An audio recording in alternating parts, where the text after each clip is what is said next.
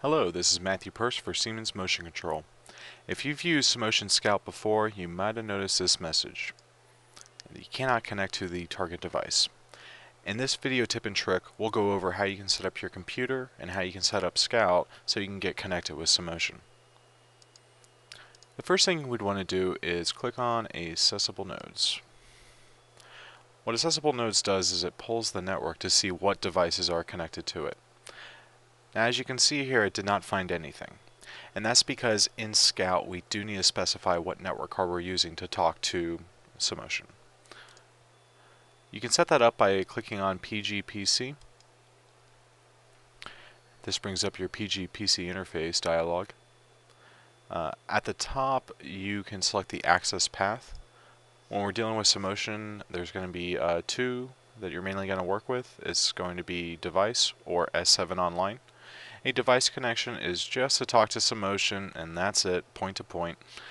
S7 Online is meant to go through a network, and S7 Online is the type of connection you need in order to talk to Sinamics Integrated and Simotion. So in this video, we'll use a S7 Online connection. And now down here in the interface parameter, I'm going to select the network card that I'm using, which is this one. So I'll hit OK. And finally, I'll click on the access point button and select S7 Online.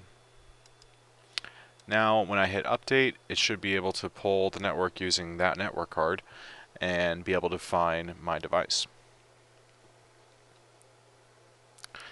Okay, so you can see up here that it did find a device with an IP address. It gave me this message saying that, well, it basically says that the device is on a different subnet than what your computer is set up for. Do you want me to add this exception? Let's say no, and let's go ahead and set up our computer so we can be on a static IP to talk to Simotion. You can do that by going to your network icon, right-clicking and saying Open Network Connections. You find your network card, right-click, and go to Properties. Scroll down to Internet Protocol. This might show up as IPv4 for you. Select Properties, and you can see right now we're set up for a automatic IP address assignment. Instead, let's use a static IP by clicking on that button and typing in an IP address that's in the same subnet as this. So I'll say 192.168.214.123. We'll hit OK and close. And let's go ahead and hit update one more time. And now that we're on the same subnet as Simotion, I can get more information than what I previously had.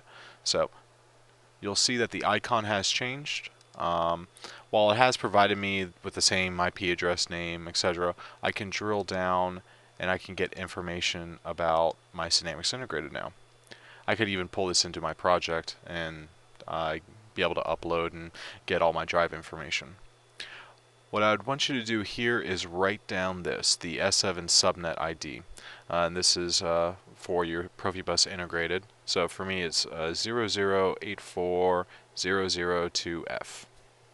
Okay. Next, what we'll need to do is we'll need to go into our hardware config and we'll need to modify it to match that subnet ID and to make sure our port is set up for that IP address. So you enter the hardware config by double-clicking on the D435. And we'll give that a second to load. Okay. So the first thing you'll want to do is go to the port that you're connected to. I happen to be connected to port X130. Just double-click on that, and we want to make sure that this address matches what it actually is. So for me, that 2 should become a 214. So we can click on Properties, and I'll make it 192.168.214.1. And on Subnet, I'm going to select New. And that's a way of indicating to Scout that I intend to connect through this port. Alright, so we hit OK there.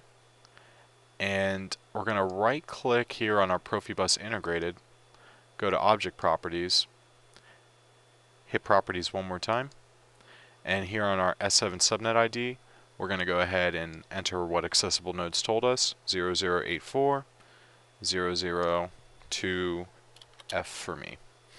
Alright, so hit OK, and we'll save and compile. Alright, so we can close that. And as a final thing, I want to right click on my D435, go to Properties, click on Set S7 Online Addresses, click on the Addresses tab, and I want to make sure that I'm selecting the correct port for which I'm connected to. So for me, it's at 192.168.214.1. I'll hit OK and OK, and hit Go Online. And voila, I am connected to my D435 and it's Sinamics Integrated.